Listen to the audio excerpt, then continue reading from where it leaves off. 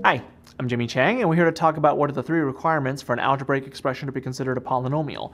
Now, the requirements are pretty straightforward, but they all center around the variables. You can do whatever you want to the constants, but the variables have some very specific criteria, so let's get right into it.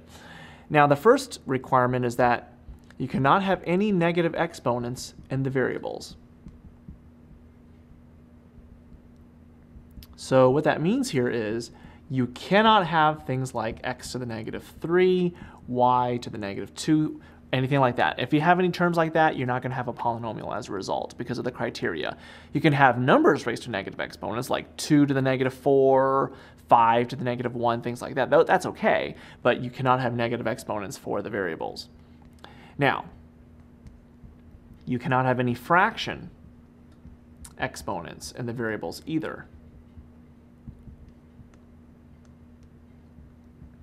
Okay, so for example, you cannot have x to the 1/2 or y to the 3/4.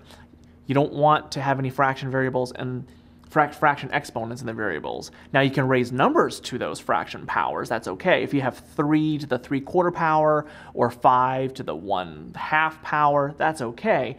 But you cannot have any fraction exponents in the variables. Now, you cannot have anything weird like x to the pi, or you can even have certain decimal exponents. You cannot have, for example, y to the 4.2. So that's kind of related to that, but 4.2 can be expressed as a fraction.